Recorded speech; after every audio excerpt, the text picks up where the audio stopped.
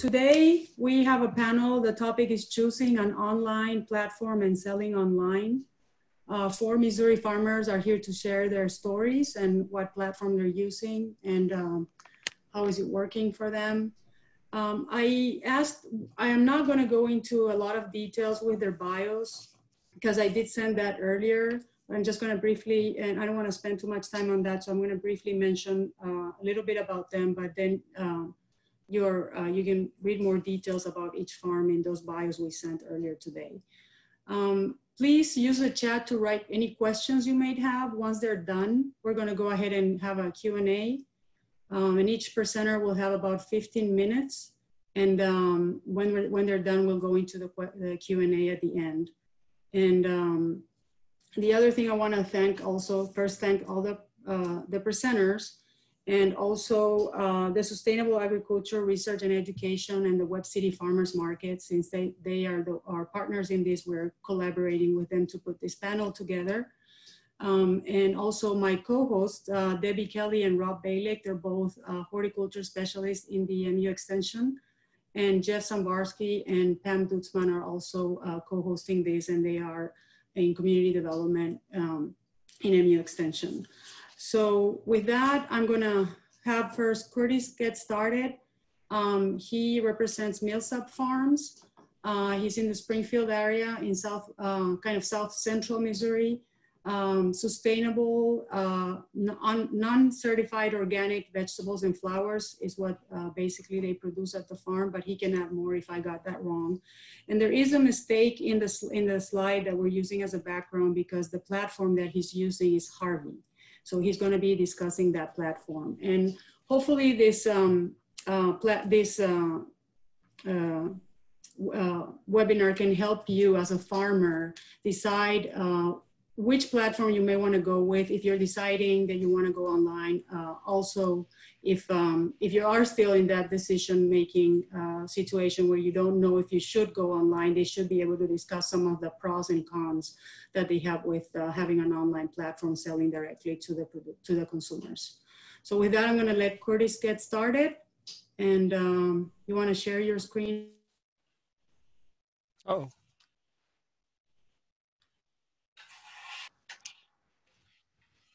Can you hear me? Yes. Okay, sorry, I lost you for just a second. So yeah, so I'm Curtis Millsap, Millsap Farm. I have, we have about a 2-acre market garden, and basically what we do is mostly CSA, but we also do a farmer's market, and we do a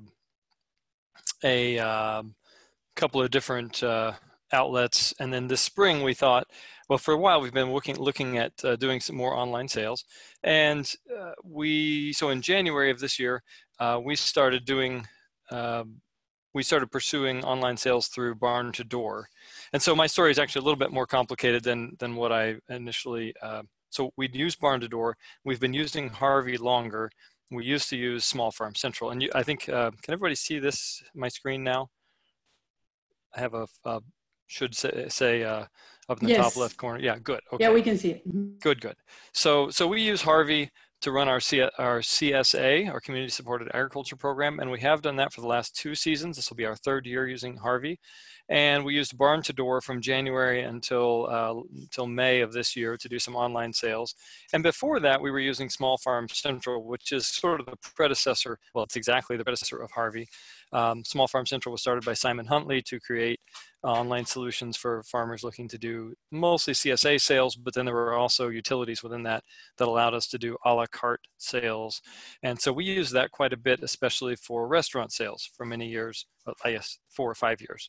And then, so I'm going to give kind of a overview of our journey through this with details, particularly pertaining to Harvey, which currently is our platform, and I think our favorite platform in terms of, well, several criteria.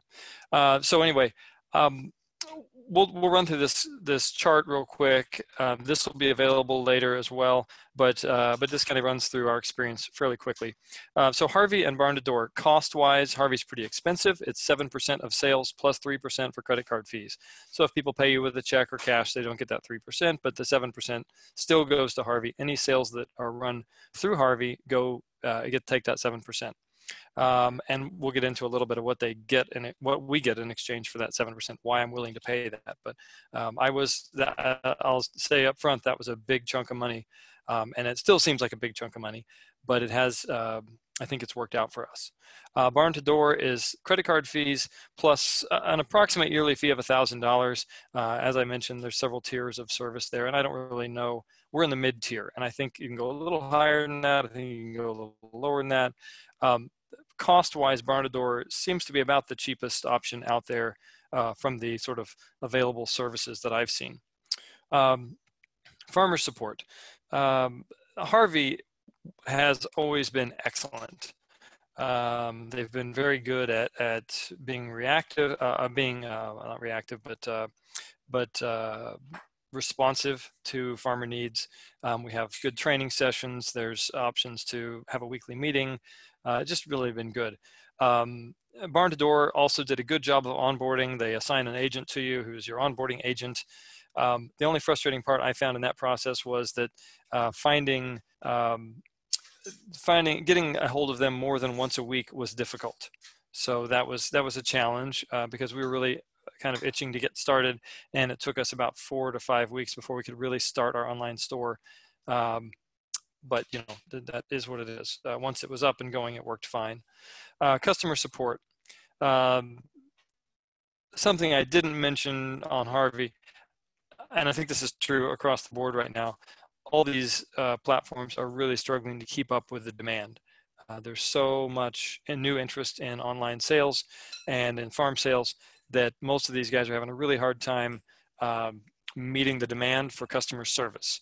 Harvey is doing striving greatly. I think they've put on 5 or 6 new customer service members in the last 2 months.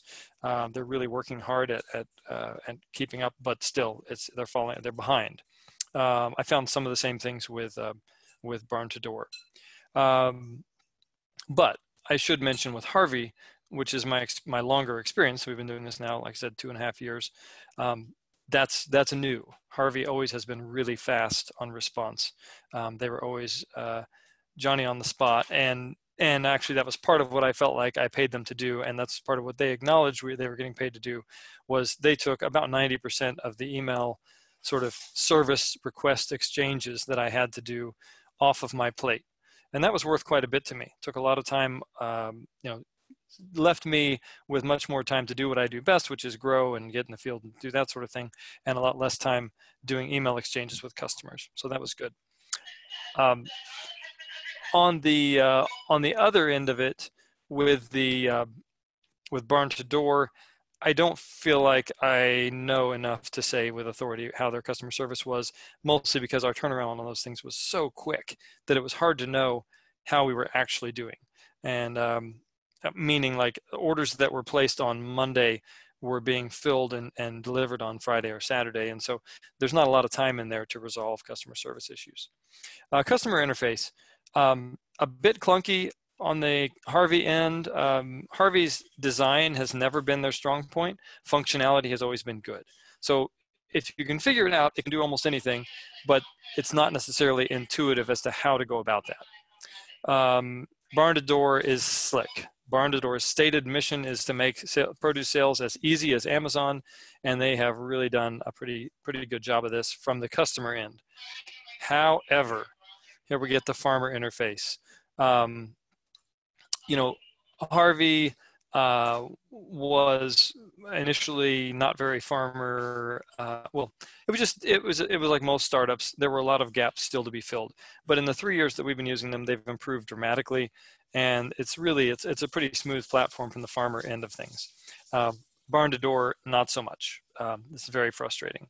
I think that I won't go into that too much detail. You'll get this chart.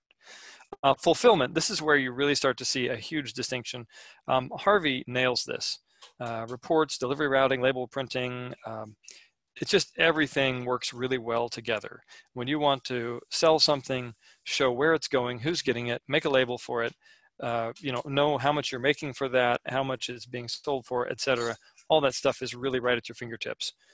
Now, I should be clear, it's specifically a CSA platform, so it's all within that context. Barn to Door was a train wreck as far as fulfillment goes. We could not print labels, can't print pick lists for multiple days, can't print just a lot of real big gaps. Possibly we had not realized how spoiled we were with Small Farm Central and then Harvey. They just really understand this part of it extremely well, and so that was a big deal. And then responsiveness. I want to work with somebody who is listening to my needs and willing to work with me and change and so on. And I have found that to be the case with Harvey. I've not found that to be the case with Barn to Door. Again, only with them for 4 or 5 months. And so, I understand our experience was limited, but during that time it was frustrating. So very briefly, I want to show how the Harvey platform, just kind of really a very simple version of how it works. But this is the Harvey interface. We're going to look at a delivery that we're going to make on, this will be actually tomorrow's CSA delivery. And the way Harvey works is we put in product. So you can see here, the category is estimated harvest. Then we create a harvest for each week.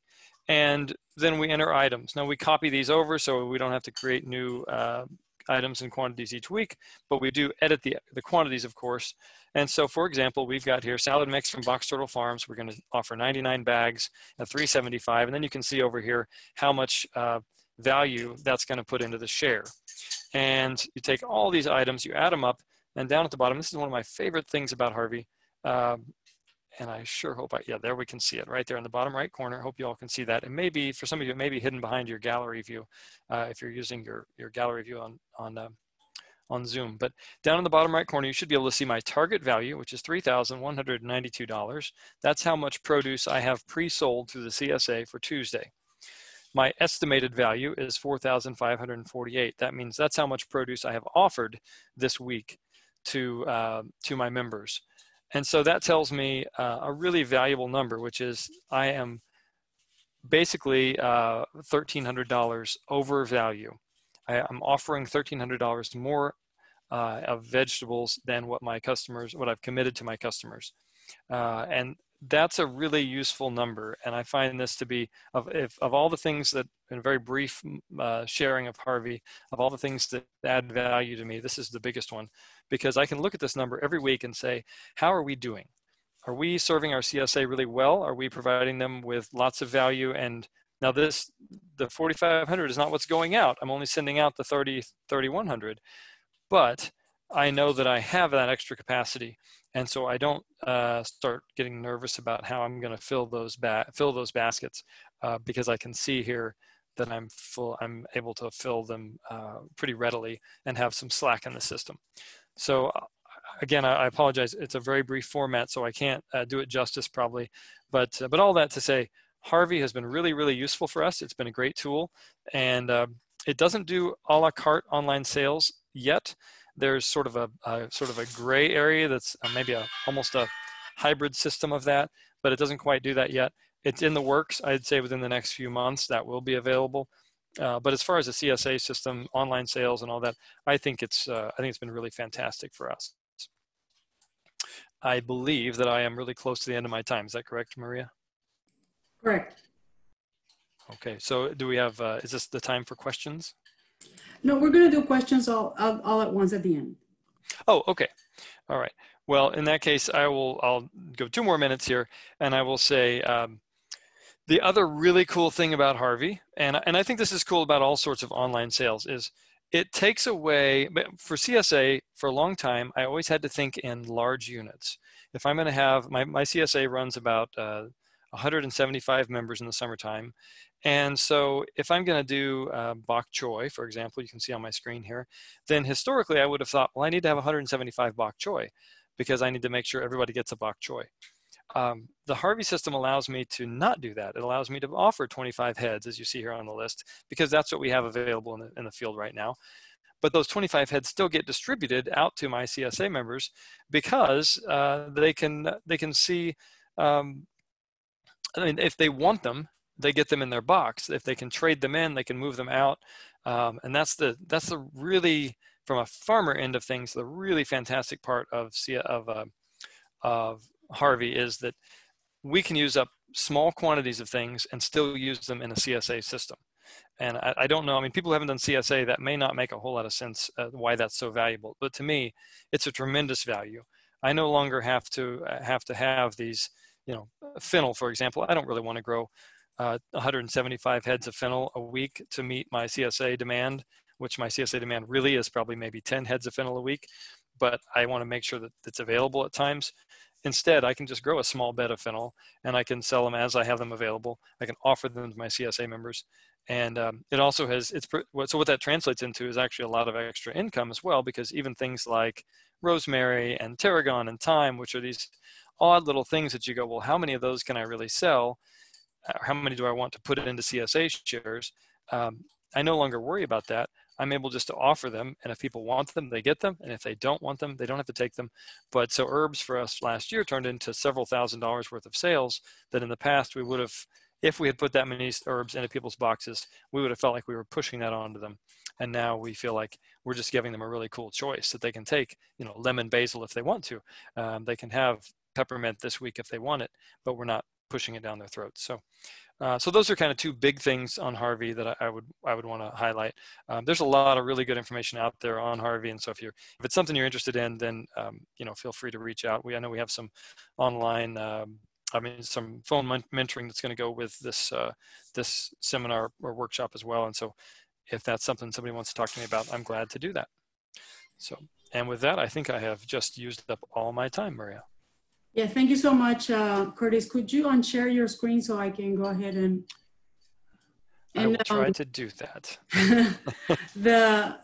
We are actually, I was going to mention that at the end, that these 4 farmers are going to be available for one-on-one consultations. We will send that information after this seminar, and you'll get more details.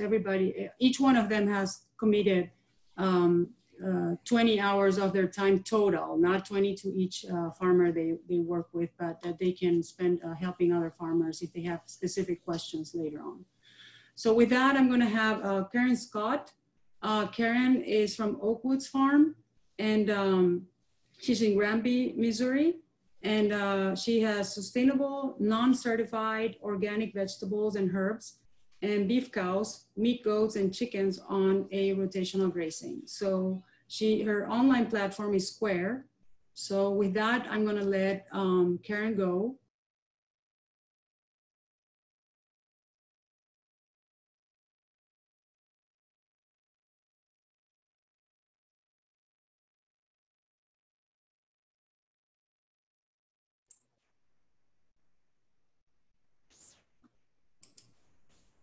You're good to go, Karen. Oh, okay. Hello, I'm Karen Scott. Actually, my screen looks kind of funny. I think it looks good on our end. Oh. Okay, all right. My husband and I farm on 62 acres just north of Granby and south of Joplin. We have less than an acre in year-round vegetable production. We are a very small farm. We have 2 part-timers and then volunteers that help us just in the high season. I started to sell online in 2017, actually as an alternative to CSA. So all of those things that Curtis was talking about, I struggled with and didn't have a system to overcome those things. I wanted my customers to be able to select what they want while still having the convenience of picking up their order at select locations.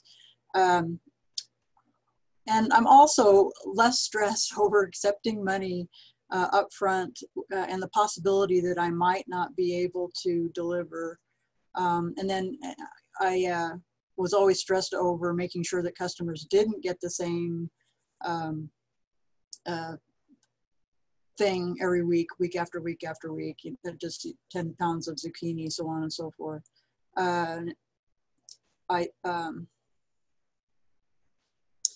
With the arrival of COVID, I was really, really happy that we had an online platform.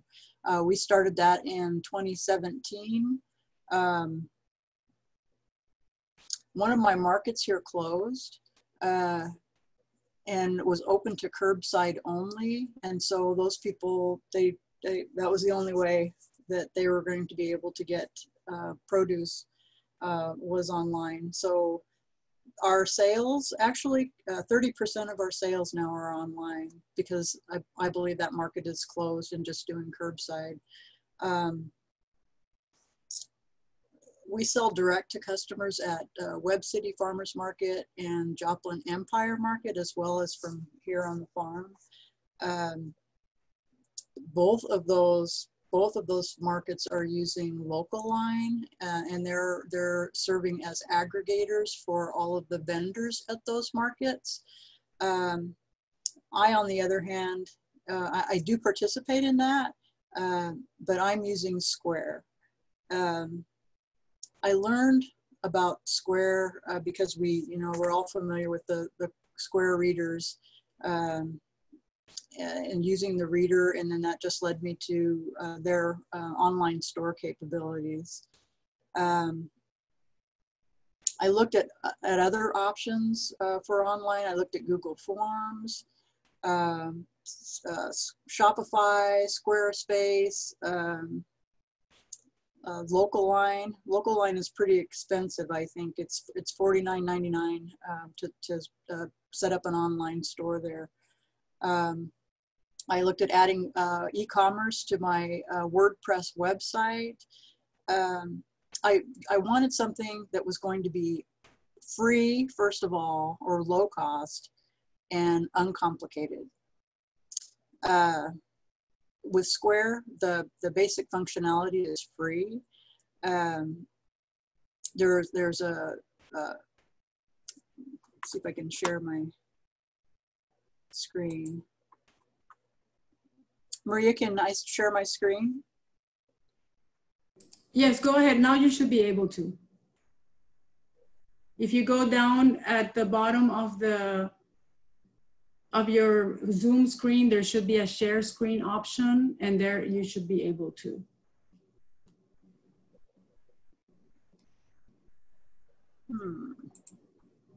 Let's see here. It's sharing now. Okay, great. Okay. It is sharing now, Karen. Okay, that's not the one that I wanted to share. So go ahead and unshare it, and then select the another. Okay.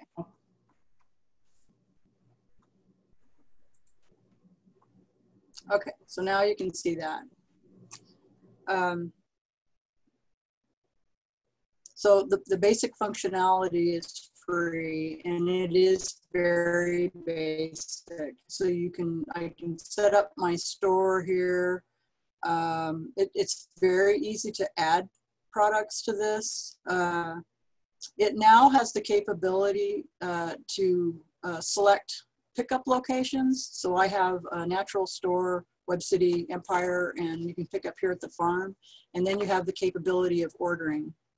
I have not updated my inventory for the week, but you can go in and select an item and add it to your cart. It's kind of clunky and slow. But again, with free comes not a lot of the slick stuff already put together for you. But it was fairly easy to learn. It calculates sales tax and credit card processing fees. You can enter an inventory. So as soon as you run out, that item is no longer for sale, so you can't oversell. It connects to Instagram, and you can upgrade to get other functionality. There's canned marketing campaigns for $15 a month, or you can even add payroll for $29 a month, but we don't use any of those options.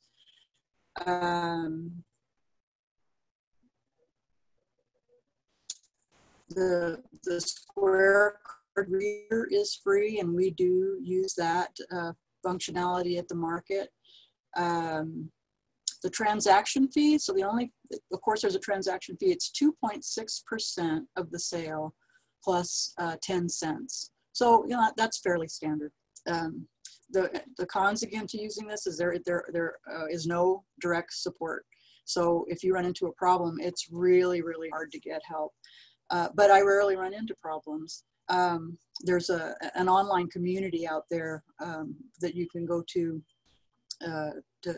get help with Square.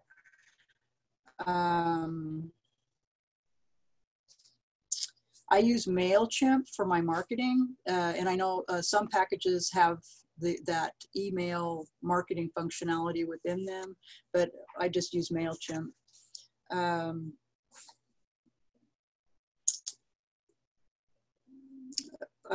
Really, that's all there is to it.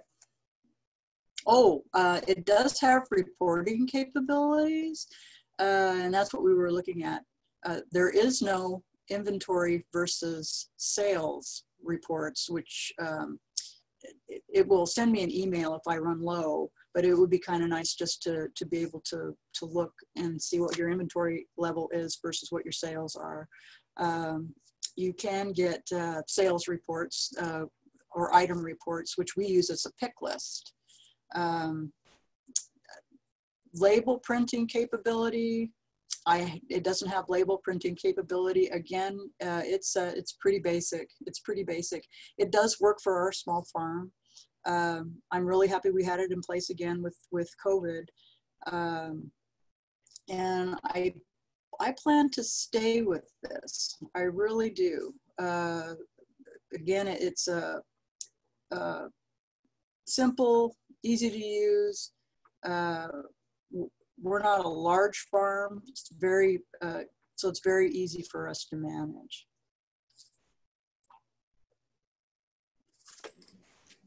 All right, so are you done? That's all. I will need you to unshare your screen again, because that. Am I what? To unshare your screen. If you could do that for me. Go at the bottom. Okay, thank you so much.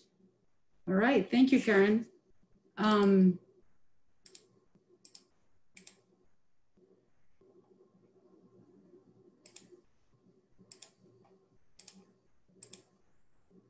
Okay, next we have Greg and Nancy Rasmussen, and they are in Sunny Lane Farm. They are in Lockwood, Missouri, and they do pasture-raised broiler chickens, grass-fed beef, cattle, and sheep. And their online platform is GraceCart. And so with that, I think they can get started. See if I can find them here.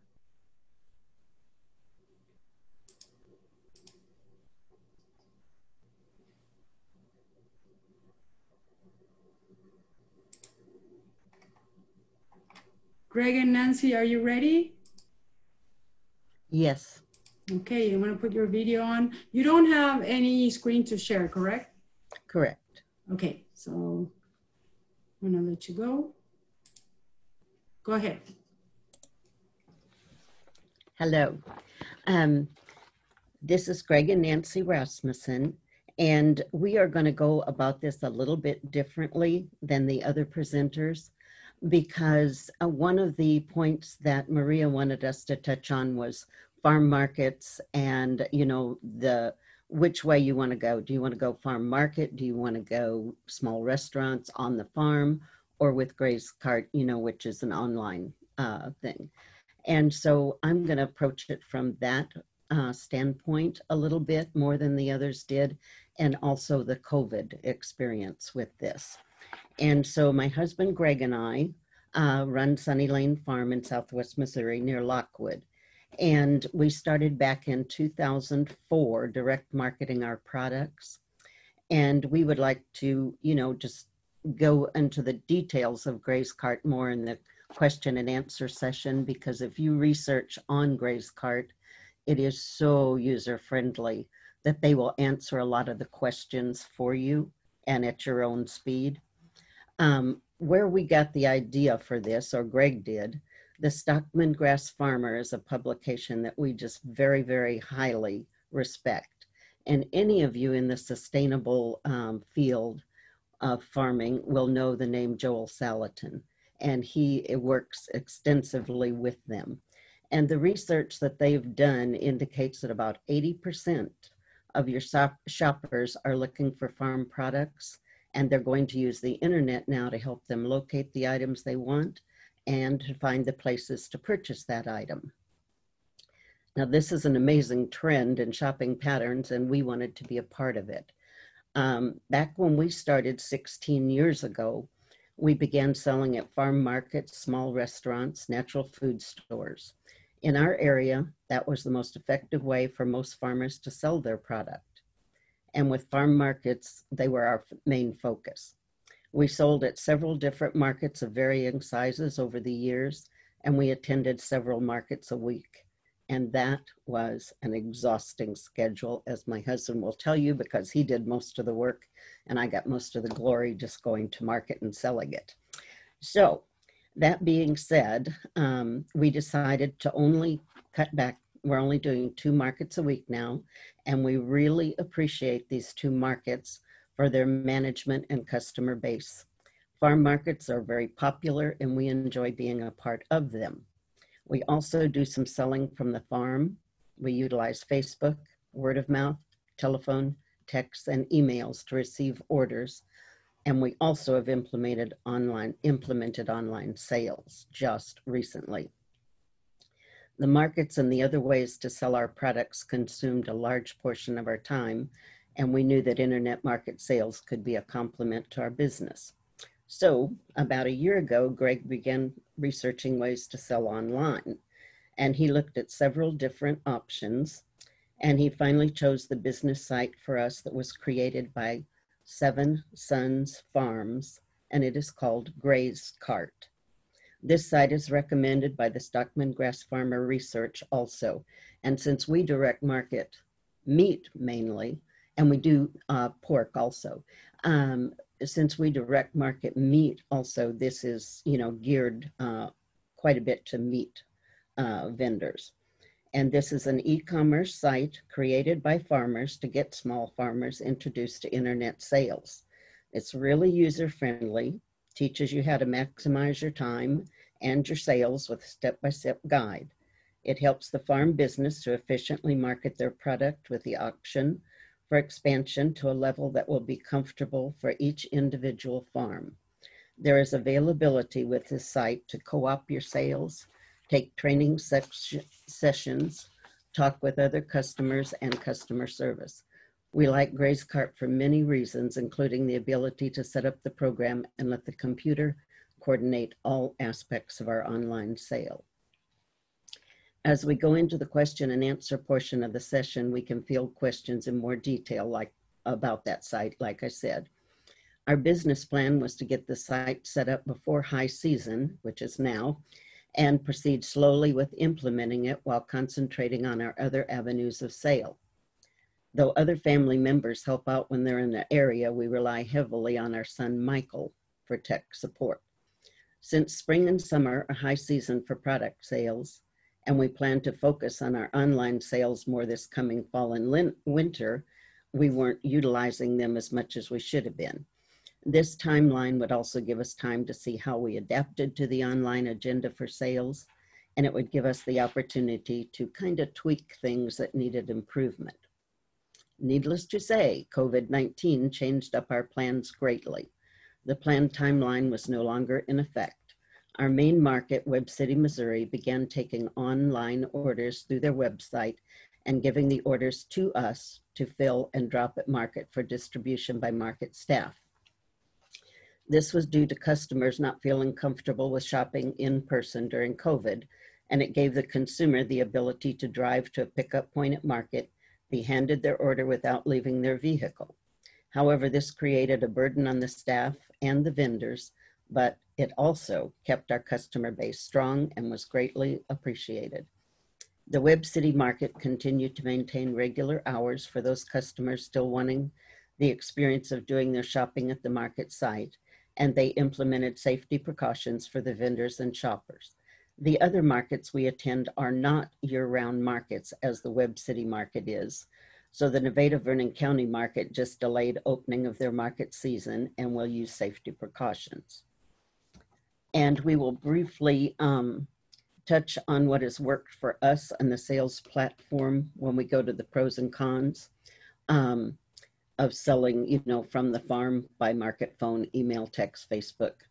But keep in mind that we are new to the online experience and that our guideline for implementation of the online sales was altered by taking time dealing with COVID. We are confident, however, that we have chosen a very effective platform in choosing the Gray's Cart website for our online sales. Please research this site, and we think you'll be amazed at how useful it is in your journey to selling your product via the internet, and it is very much geared to farmers. Many of the requirements needed for farm market or online sales will apply to anyone wanting to do online sales. So bear with me as I go through a few of them, as you want to have as many of these requirements in place as possible when you begin your online sales. Please also keep in mind that it's important to make your business agenda fit your lifestyle. You should have one that is unique to your farm. What works for one farm may not work for yours. It is important to choose a marketing style that keeps you passionate about the product you offer and allows you the ability to have the time to manage and enjoy your farm while earning income from it. With that in mind, our experiences over the years might help you decide what will work for you and may save you time, as well as give you some tips on implementing your farm plan. Farm markets are a very important marketing tool, and we love being able to visit with our customers. We have learned a lot from them, and we hope they have learned a lot from us about why we believe in sustainable farming. Many of our customers feel like family now. Farm markets do, however, require a big investment in time and expense. The application process begins well before coming to market, requires an application fee, and sometimes an inspection of your farm. Your product must meet Missouri Department of Agriculture guidelines as well as complying with local health department regulations. If you sell meats, you must set up in advance your process dates, which are not always easy to obtain. You cannot just call and expect to get a process date when it's convenient for you. Planning birthing dates for your livestock or purchase dates for your livestock is important. The birthing dates or order dates must line up with the time your livestock is ready to harvest and the process date for that. You need to have a market ready for sale of your product when it is processed. A little planning and research is essential to successfully bringing a product to the customer. Although raising the livestock is fulfilling, it is of no use in doing so if you have no place to process or sell it. You will need to consider a freezer system for storage of your meat products on the farm. You will need a trailer and freezers to carry your meat products to the market or delivery sites. The freezers must meet local health department guidelines. A generator that meets noise volume restrictions is essential, and usually a long extension cord for use at markets where electric is available. And this will apply to your pickup points and stuff too, if you do, the online sales, which is why I'm touching on this. Also consider the insurance needed for sale of your product to the consumer. Expect to process only at state or federal plants, as a label stating that your meat is for resale is required. Sometimes your farm will be inspected by the Department of Ag to ensure that proper safety guidelines are being met, and this is a valuable component for distributing a safe product. You will be required to pay sales tax, so a permit has to be applied for. The sales tax rate will vary with location, but be sure to use the food tax for the particular area rather than the regular tax, as there's quite a difference. Many of the things that apply to farm markets will also apply to your on-farm sales and your internet sales. Keep in mind, on-farm sales try to discourage people from coming without an appointment, because unless you have several employees, this can be quite time-consuming. Though you appreciate the sale and you appreciate the customer and getting to visit with them, it is difficult to stop farm work, get cleaned up, fill the order, and visit with the customer when you are in the middle of a job on the farm. We have scheduled farm tours at various times and have really enjoyed them, in addition to liking the opportunity to visit with people coming to the farm to purchase from them. So regardless of the type of sales you choose, they will require coordination of effort as to the need to assure product availability before confirming an order. Our Grace Cart site is extremely helpful with this and eliminates much of the time that we would have spent. While all of these considerations may seem overwhelming, they do not need to be. We have found that everyone is usually willing to give you a friendly hand. Networking is a great asset, and it will carry you through many situations in which you are experiencing a need for help or advice. Remember, another very valuable asset will be your local University of Missouri Extension office. And with that being said, I will turn this back to Maria. Thank you so much, Karen. I appreciate the MU Extension mentioned there. So with that, we have, just one second, our next presenter is Liz Grasnack, and she is from Happy Hollow Farm in the Columbia, Missouri area. And she has USDA organic vegetables, fruits, eggs, and flowers.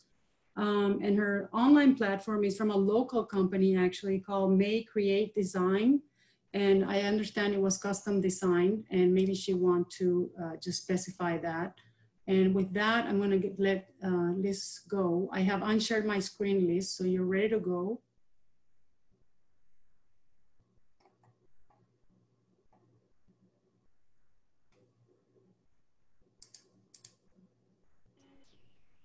Can everybody hear me?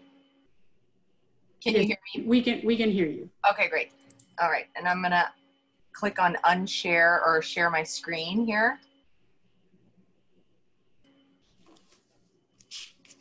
Okay, so you can hear me, Maria, just confirming? Yes. Okay, great. So very briefly, a little bit about me. I run about 6.5 to 7 acre certified organic farm in northern Montauk County. This is my 10th year farming full time. I started out initially just with CSA and then slowly added farmers markets and wholesale sales, and then some restaurants and a grocery store. The interest in CSA this year exploded in April, which for a vegetable farm that started, 90% of my crops that I was going to need for the first 6 months of the season back in February, I was not quite prepared for the massive increase in interest in folks wanting to join the CSA, just because of, we have to start our things so far in advance. So I had to actually put a cap on the number of people that I let join in April, because I was afraid that I wasn't going to have enough for them. Even with the fact that I sell at a farmer's market and usually take a fair bit of product to the market, I was still worried that by allowing so many more CSA members in to join, I was worried that I wouldn't have enough produce. So we put a cap in April, and I told people that they'd be on the waiting list and that they could join for the winter CSA season. And I have a pretty long waiting list. So we have a number of high tunnels, a number of Caterpillar tunnels. I have many more employees this year than I have ever had before. we saw a huge increase in sales pretty much starting in March. And luckily, because I already had a pretty robust website, which was designed by a local company called May Create Design 10 years ago when they created my website. We created a form that is used by my CSA members to sign up and to join for the CSA season. So I had an ability to create a new form that would allow for online weekly ordering. And it worked fine initially in the beginning of March and into the first part of April. It was clunky and it was difficult to use, and but it was a very quick and very easy fix to allow online sales to immediately start happening. And in the process of working through that, we updated our website so that I could use a WooCommerce system on my website. Oh, this is just a little bit. So I sell through CSA and then Farmers Market. And we have a year-round Farmers Market, which I sell at year-round. And then I also sell wholesale to restaurants and grocery stores. Sorry, I backtracked a tad bit there. So anyways, the WooCommerce site on my website now is very robust, very easy to use, very easy to update. Like Curtis was saying, it produces a pack list, it produces labels. It really does all of the things that Harvey does, but 10 years ago, Harvey didn't exist. Really, I only started really hearing about these online ordering platforms maybe 5-ish years ago. And so moving from my website, which already existed, to one of these new Barn to Door, Harvey, Small Farm Central, any of these number of different platforms, it didn't seem to make sense to me because I already had a really great website that did mostly what I needed it to do. And yes, it is expensive to have a website initially created, but I've been using it for 10 years and we have updated it one time in the last 10 years.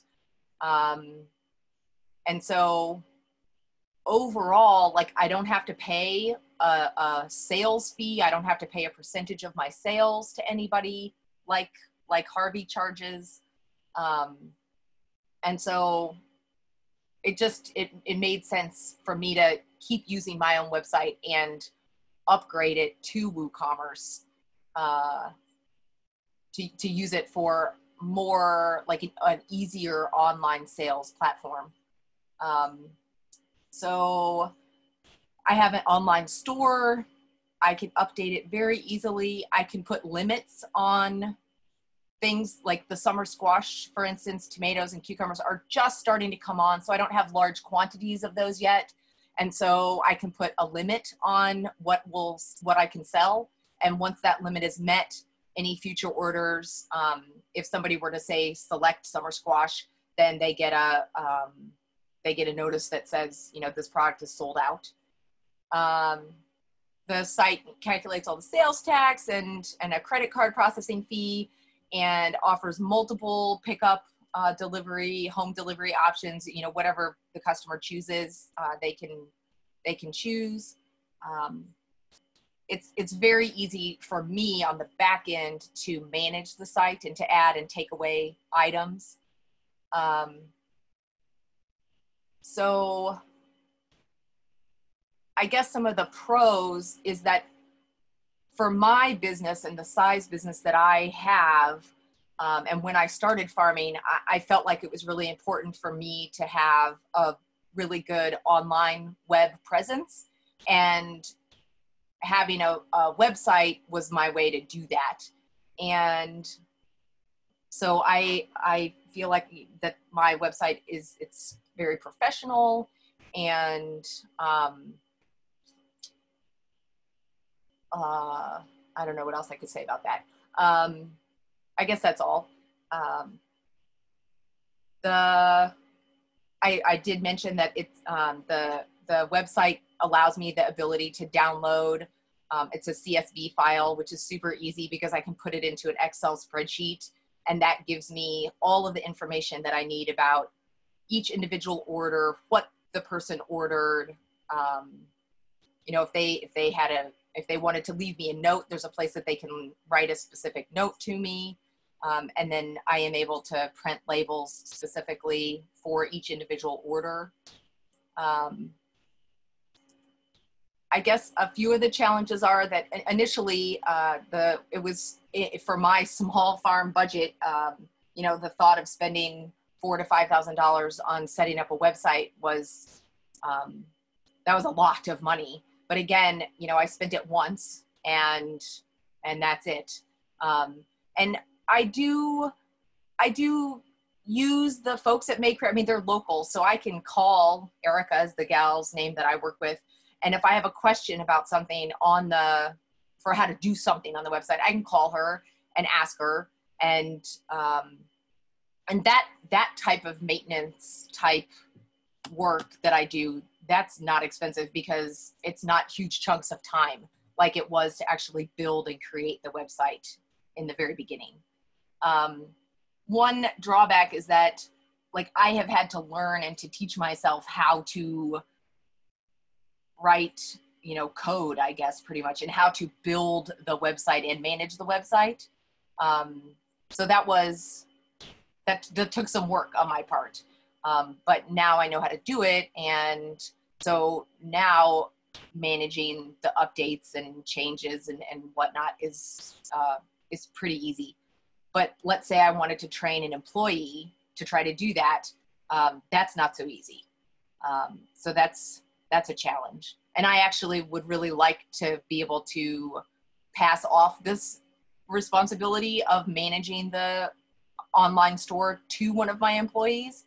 But we are so thick in the middle of order taking, and we take orders twice a week, that I literally don't have time, and the employee doesn't have time to learn everything that they would need to learn in order to take over the management and running of the site in, you know, a somewhat efficient, sort of manageable time frame.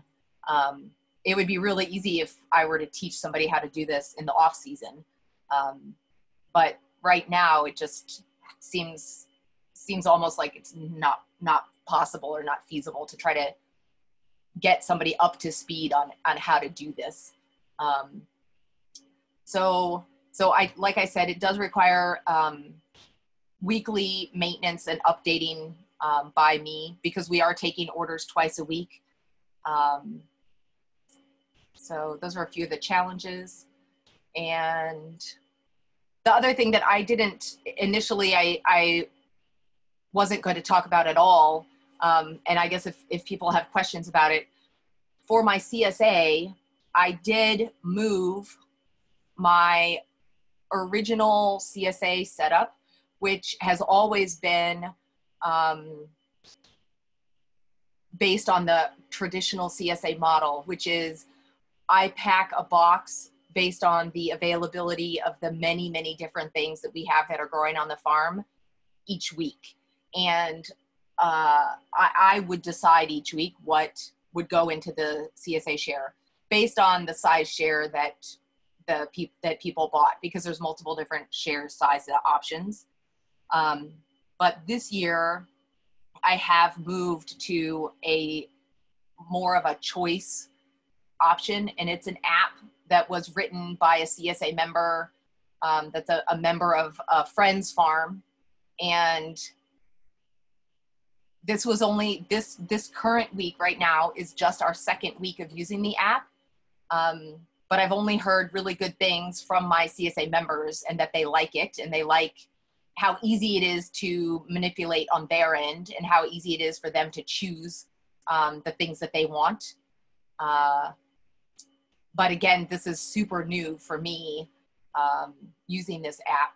And the one thing that I really appreciated what Curtis said earlier about Harvey, and this app does the same thing. And it's been, I literally only 2 weeks in, it was super apparent to me this week when I was looking at the list of the orders of what all of my members have purchased and the amount of money assigned to each individual item and how much dollar value they are getting in their shares compared to actually how much they paid for their CSA membership and what they're paying per week.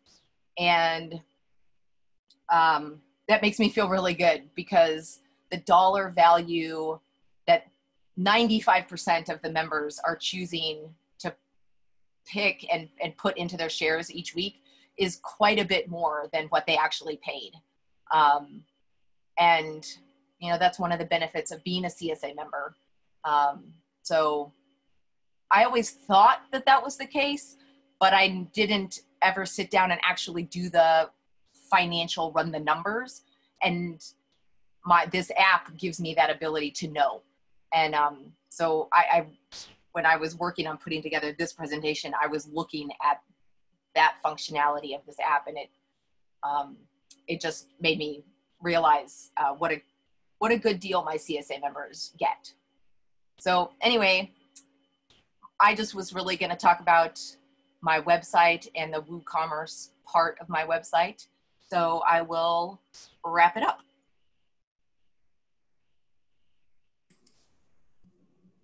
Thank you, Liz. Yeah. No, that was actually very useful.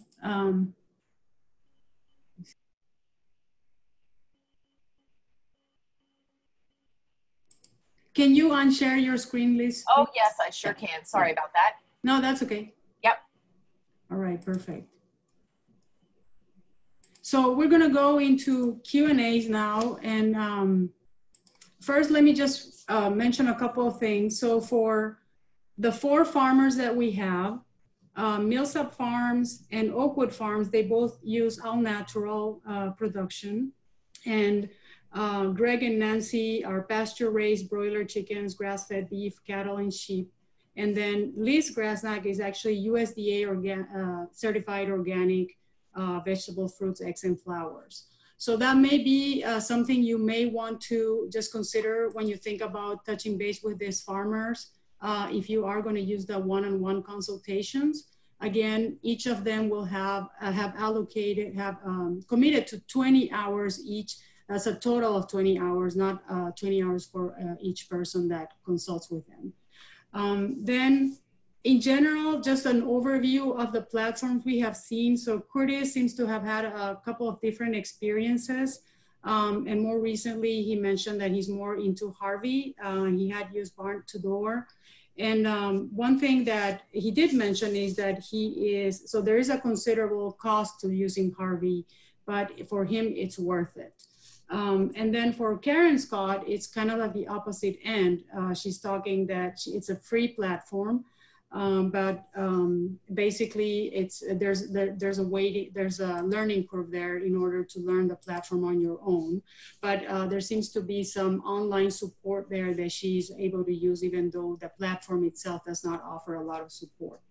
But apparently from what Curtis mentioned, because of the overwhelming demand of these platforms, there's a lot of these platforms are struggling with customer service. I think we can all relate to that. It doesn't just happen in the farming world, apparently. And then Greg and Nancy, they mentioned that they had support from their one of their son that offers them a little bit of support directly, but they do use GraceCard, and they mentioned that that is created by farmers. So apparently they might have that knowledge behind on how it was created that seems to be very important to them. And then Liz, she hired a company that actually created her webpage. So there's an initial investment in the webpage. But then she doesn't have that extra cost throughout the process that she has to pay for the platforms as the other ones would have. So with that, we have a couple of questions already. So the first one is for Curtis. And the question is, if you allow non-CSA members to order online. So that's a great question. I kind of alluded to that a little bit. So originally, that was our idea with Barn to Door, was to offer sort of a side-by-side option that would allow anybody to come in and buy a la carte. And what I mean by that is, like, if they want to buy one bunch of green onions, fine. Or if they want to buy $75 worth of mixed produce, that's fine. Instead of being more boxed in by a CSA share. So that was the original intent. Barn to Door allowed us to do that, and that was really handy, especially in the midst of the kind of the peak of the COVID thing. It really allowed us to have tremendous sales during a time when it was pretty challenging to make sales and in person. So that was good and useful. What we are now doing, and what we've done in the past, but it's kind of stepping up, is Harvey uses a thing called Farm Stand within the Harvey platform. And Farm Stand is an option on a weekly basis to buy a CSA share. So it's not a free choice thing necessarily, although within the Harvey platform you get a lot of choice. So once they buy a share, they can then swap things in and out. They can add things. They can take things out. But it does require them to make an initial commitment, either buying a sampler or a half or a full share. And so that's what we're doing right now. And that seems to me like kind of a frustrating middle ground. I've been around and around with this with Harvey. I just really want a straightforward a la carte system. But that said, we are still selling about somewhere around 10 to 15 extra shares a week that way. So that's nothing to sniff at. I mean, at an average cost of about $25 per share, if they're somewhere between half and full shares being 33 and halves being 17. So, if you figure 10 shares at $25 a piece, that's $250 extra a week. That certainly adds to the bottom line. So that's where we are on that right now. We have used platforms that were totally non-member specific, like Barn to Door, but now we're back to using Harvey, which is member specific. But to be part of Farm Stand, all they have to do is give us an email address, and then they get a weekly email saying, hey, there's produce available. You can buy these 3 different sizes of shares. I think that answers the question. All right, thank you, Curtis. The next question is for Karen. So you talked about the platform being free, and then so apparently there is a learning curve there. How long did it take you to attain this learning curve? Because you mentioned that you were going to stick to this platform. I would say if I put it in terms of hours, it may have been a good 10 hours over a period of time, because you start entering things and you start creating your store, and then that just prompts more questions. So I would say about 10 hours. Okay, thank you. And the online platform, the online group that you said is available, do you think it's reliable? You can rely on them? Yes, I think I can rely on them. It's a community of users. And so you get varied feedback back when you submit a question, but I've found it to be very useful. It can take a lot of time, though. It isn't an instant response. All right. Thank you, Karen.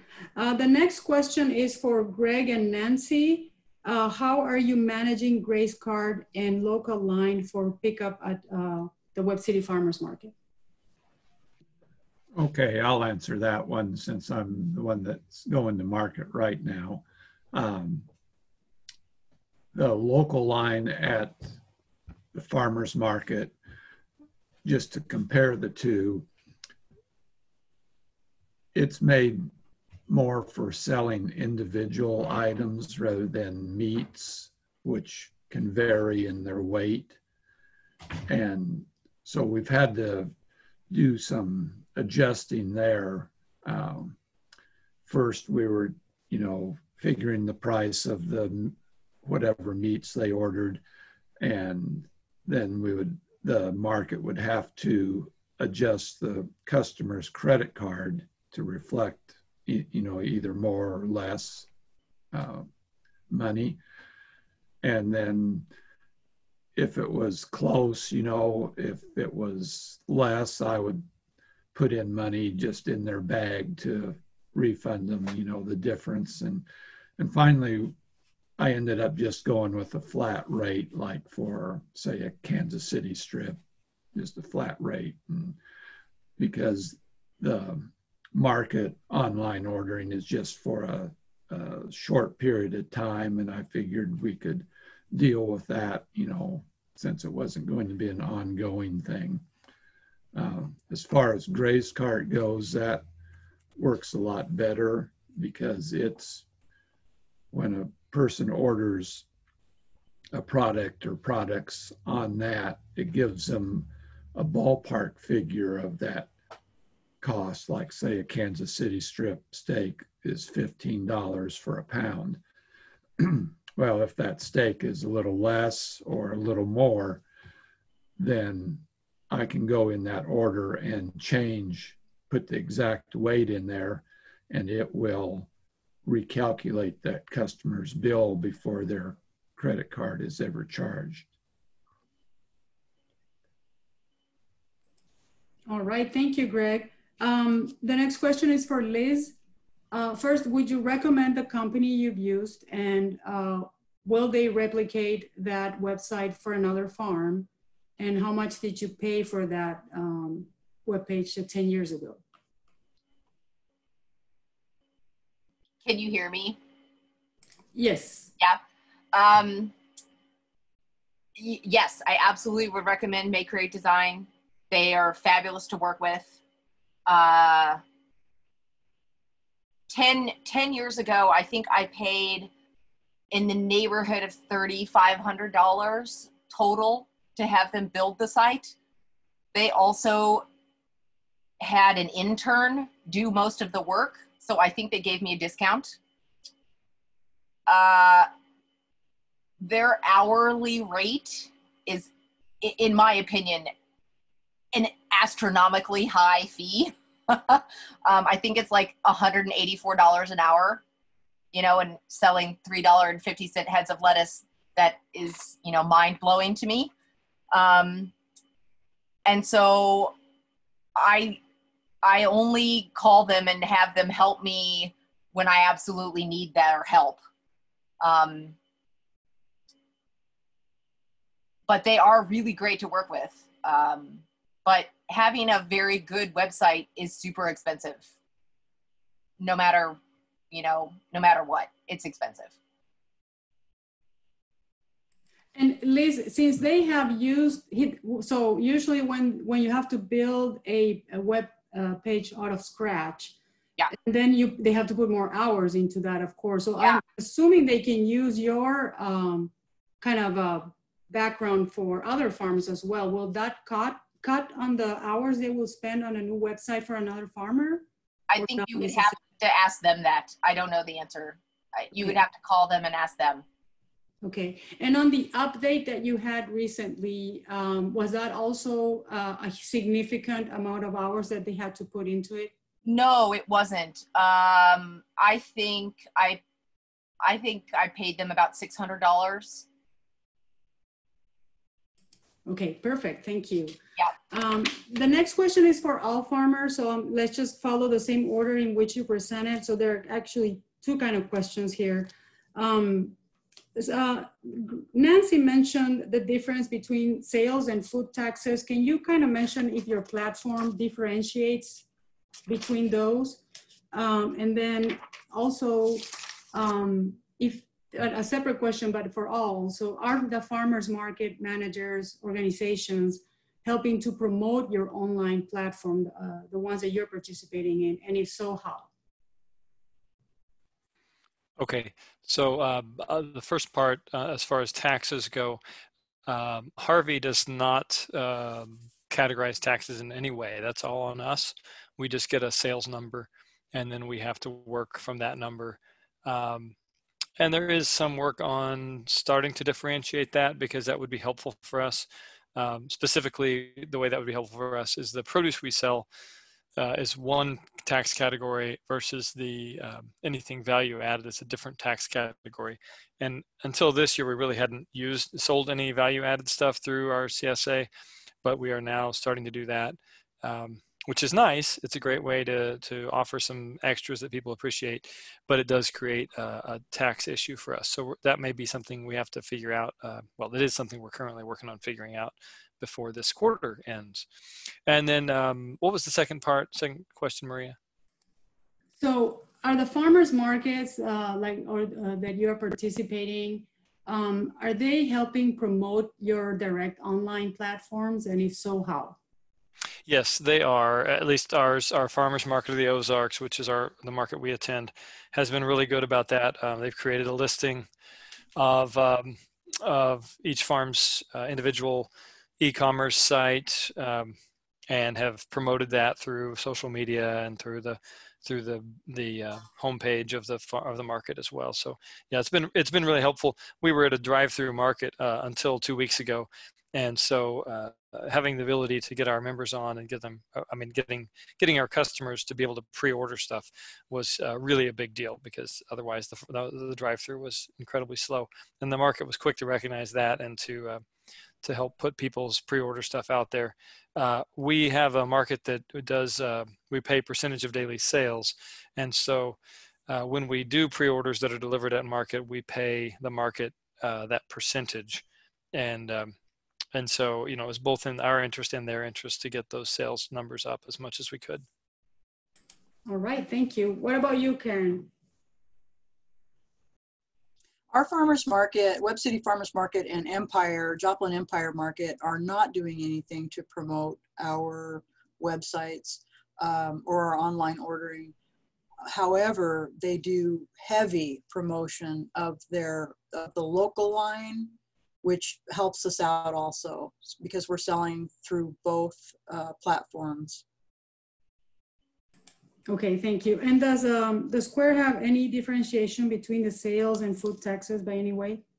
Yes, it does. However, Curtis brings up, we've just recently started selling value-added stuff on the Square website, and we can assign a different tax to different items. It does do that. Okay, great. Thank you so much. What about Greg and Nancy? I think you kind of mentioned that sales and food taxes differentiation. So just if you can clarify if your platform differentiates that for you.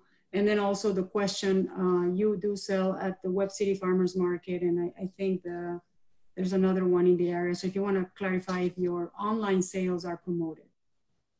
Okay, on the sales tax, through Gray's Cart, you can enter the sales tax rate for the different areas for your pickup locations.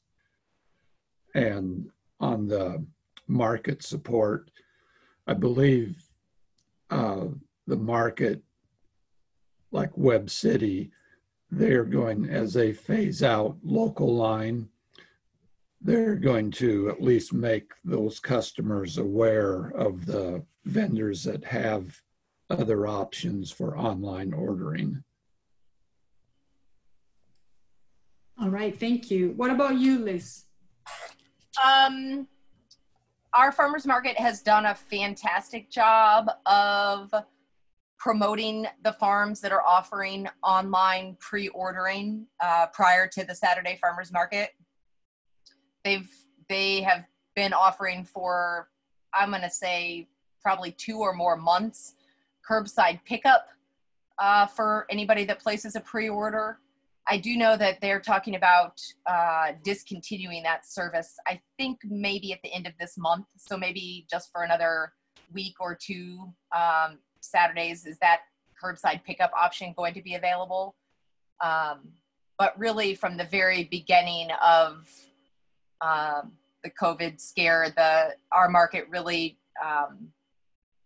did a lot to try and help promote farmers that were offering pre-order availability. And I'm sorry, what was the other part of that question? And I don't think in your case this matters, that the difference between the sales and food taxes, because that was something you would have to, I would guess. Yeah. On my website, and it says it, you know, in lots of places, in many different forms, that the prices on the website and making purchases, that the price includes sales tax. And then I am responsible for, well, not I, my accountant is responsible for deducting the sales tax out and making the sales tax payments. Okay, thank you. The next question I have is for Curtis. So there are two questions actually. How much time in dollar amounts do you think Harvey saves you? Perhaps another way of asking that is how much selling do you have to compensate for the cost? So that's a great question, and I wish I could give a real straightforward answer to it. The answer is that we have found other ways to compensate for the 10% loss. So interesting sort of counterpoint to Liz's CSA, the way her CSA works. I have always kept really close tabs on what I was giving my members. And so if I have a member who's getting a $30 share, they were getting $30 worth of produce, or maybe as much as $31, maybe as little as $29.50 or something, but we were keeping it really close to that value. And so, and the reason we'd done that was because that's how we were trained. I think Tom and Rebecca up at Fair Share Farms were the first people, maybe them or also the Henry, I can't think of his last name right now, but Henry's farm up in Illinois. Anyway, we went to CSA training, and that's what they said. Hey, keep track of your value. Keep your value close. Bob Muth in New Jersey. And the idea behind that was that a lot of people quit CSAs because they end up with too much produce. And I don't know if how universally true that is, but it's somewhat true. And so we never wanted to fill our shares. And the complaints we did get at times were like, oh, what are we going to do with all this produce? So, so what we have done is actually, and this was, again, something I got at a conference, Ellen Polachuk said, you know what? CSA is a value-added product. CSA means you don't wait in line. You get direct communication from the farmer. You have a guaranteed amount of produce each week. You have this special place in the hierarchy of the farm. You get the first strawberries, you get the first sugar snap peas, you get anything that's coming out.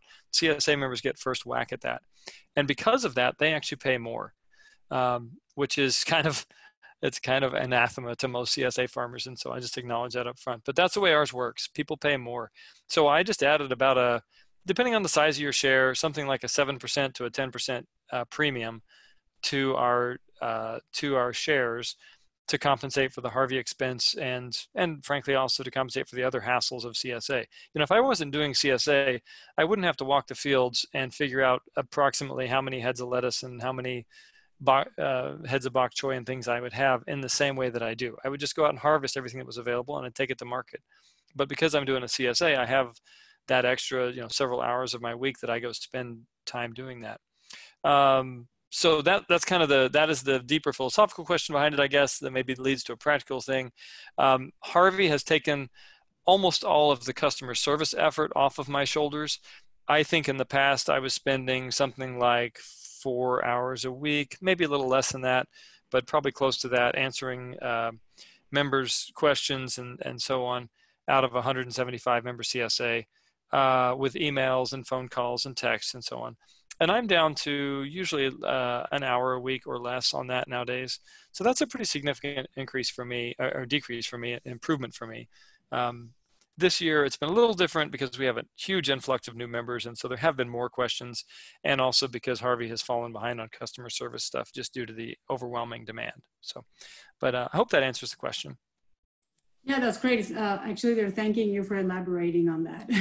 And if you could share your link for FarmStand, is that possible? Maybe in the chat, or we can email that later. Someone is asking for that. Yeah, you bet. I can make that happen.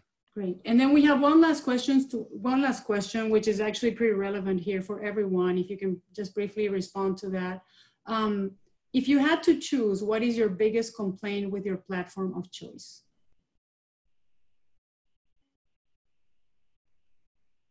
Okay, so I'll start that. My biggest complaint with Harvey is that we still don't have an a la carte option. So once somebody has bought in, once somebody's either a CSA member or they've bought a share through FarmStand, They now have the option to purchase all the extras and add-ons and trade outs and all that sort of thing that they want to do. But I really would be okay with just having a switch to flip to say, it's now kind of free game. You know, anybody can come in and buy whatever they want and have it delivered on this day, or, you know, pick up at the farm on this day. I really am okay with that. And philosophically, this has been kind of a tug of war with me and Harvey, specifically with Simon, who just really is committed to the philosophy of CSA being this long-term commitment of a customer to the CSA program. And I appreciate that, and I understand his desire to do that. And so I don't, you know, while it's my biggest complaint, I also will say it's also something that I really appreciate, that he gets to the heart of CSA, which is about this relationship. And that's what his mission is about. But I do also think that within the next 6 months or so, we're going to see a full-scale a la carte program that'll come out of that. So, mostly because so many of us farmers have asked for it. All right, thank you. Karen? I'm sorry, what was the question? So what is your biggest complaint from the platform you use? I don't think I really have any very large complaints. I think I've learned everything that I need to learn. The platform is adding free functionality all of the time. But again, you know, we are a very small farm in this corner of Southwest Missouri. There aren't a lot of CSAs here. Most of our business is at the market. So, you know, it works very well for us, I think. All right, thank you. So just following up on what you mentioned before, it's probably the learning curve that might be the biggest investment in that, since it's free. Exactly. And, you know, and as I said, I think I've learned all of that I need to know. But there's a cost associated with that. Just as, you know, Curtis was talking about, I could be out there, you know, harvesting more stuff, or, you know, seeding more lettuce, or, you know, doing this or doing that instead of trying to figure out software. So, you know, it really is kind of just a balancing of, you know, where you're at with your farm and what your goals are, and just weighing that. How much you want to spend, you know, monetarily or time-wise, because there is a cost. Thank you, Karen. What about you, Greg and Nancy? I'd say I don't have a complaint on GraceCart. I have a complaint on myself, though, that I don't have enough time to put into it as I should. But the options that GraceCart have, since we're meat producers and it was developed by meat producers, they really have their bases covered there. And I'm really pleased with all the options they have, and a lot of the options I don't even use at this point. But anybody that might be considering it, if they would just go to grazecart.com, there's a short video there that kind of gives you an overview of that platform, and it's really worth looking at. All right, thank you, Greg. What about you, Liz? I would say probably the biggest thing is that learning how to use and do programming. I mean, I by no means would say that I am a proficient programmer for websites. I mean, absolutely not. When it gets to the really nitty gritty of the website, I do not know how to do that stuff. But I have had to learn a lot in order to be able to do what I am currently doing on the website. So it's taken time, and time during number one, during a time of year that we don't have time. And then also on top of that, a time of year where I think most vegetable farmers especially seem to be extra crazy busy because of the increase in demand. So that's been the biggest challenge. Great, thank you. If anybody quickly wants to add on silver linings that on the topic today, but I think in general, from what all you all mentioned on the complaints, I think in general, the time is always an issue in modern world. So there is an investment, and whatever you go, you're gonna have to spend less time farming, which is what farmers like to do. But any silver linings any of you four wanna add? I'll just say that it's opening up a new sales channel. Oh yeah. For those Absolutely, people for me that, too. yeah, that don't come to the market for one reason or another, or, you know, don't opt into a CSA, it's a brand new sales channel. Okay. That's the biggest thing for me. I mean, when the farmer's market, when my weekly farmer's market sales plummeted, my online sales skyrocketed, and I was selling more in a week than I ever did at the farmer's market. So, but from customers that were not customers of mine before because they didn't shop at the farmer's market and they weren't CSA members. So, yeah, so that's been great. Yeah, and I'll just say that I think, you know, if we're not moving toward at least some significant online sales, we're going to get left behind.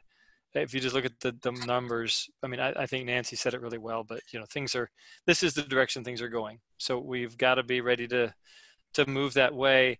We've got to do the things that Amazon does well while not, you know, selling our souls to be Amazon, frankly. So we can do that. We can still be local farmers and make connections with our customers, and yet also give them the convenience of point and click, and then, you know, that's good for all of us as long as it maintains that relationship. Thank you. Greg and Nancy, you have anything before we close here? I think Curtis hit the nail on the head. It just gives you another outlet for your products. Okay, great. I think nobody can argue that the farmer's market is more than just going and buying your food. Is a community aspect, right? So people like that community thing of going and meeting people. But the online sales offer the convenience that not everybody can make it every Saturday to the market or Wednesdays or whatever. So it definitely does complement, and it's necessary apparently from the trends that are going on. So with that, we're going to close today. I thank all of our presenters. We are going to be sending emails to the participants with the handout that we will put together with a summary of what they presented today.